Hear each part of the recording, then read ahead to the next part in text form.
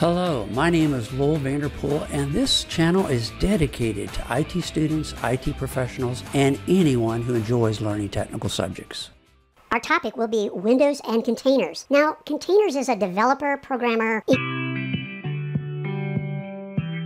Our topic will be Windows and containers. Now, containers is a developer, programmer ecosystem.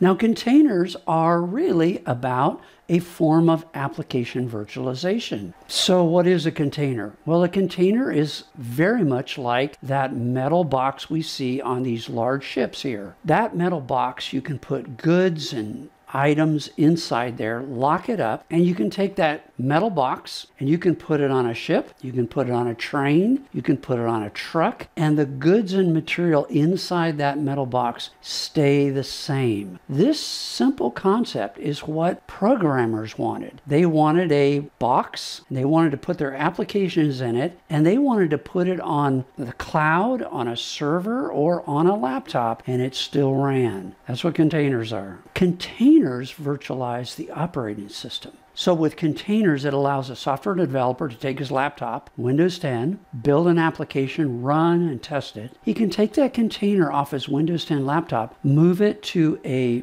corporate data center, run it on their own internal servers. He can also migrate it to Azure Cloud or AWS or anything else, and that application runs just like it did on his Windows 10 laptop. All right, so let's talk for a second Windows containers, just Windows containers. There's two basic types. There's Hyper-V isolation containers, and these would be containers inside a Hyper-V environment. They provide really good isolation and security barriers, but they require more CPU, memory, and storage requirements, and they're larger in size in terms of file size. There's also a type of container for Windows called processor-based, and this has good isolation, limited security barriers, very efficient use of the operating system and hardware. You wouldn't want to use it on a multi-tenant environment, say in a cloud. It doesn't provide enough protection, but it has its advantages. So those are two kinds of Windows containers. All right, let's get into container basics. This diagram is a great way to start. You can see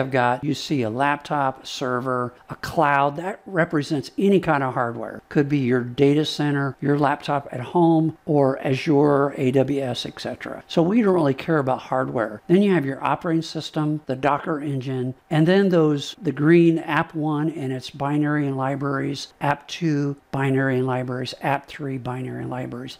This is kind of like the container basics. So container is an isolated, lightweight container running an application on a host OS. Containers build on top of the host OS kernel. So if I'm running Windows containers, they need to see a Windows operating system. If I'm running containers built for Linux, I need to see a Linux operating system down there. Doesn't matter whether I'm on AWS or a data center or on my laptop, I need to have Linux down there. So when I build a container, Linux container, it needs to see a Linux operating system. It can have all kinds of hardware down there, but it's got to have that Linux operating system. Let's go back to this fact. Windows containers can run in Hyper-V, or they can run in what is known as processor-based virtualization.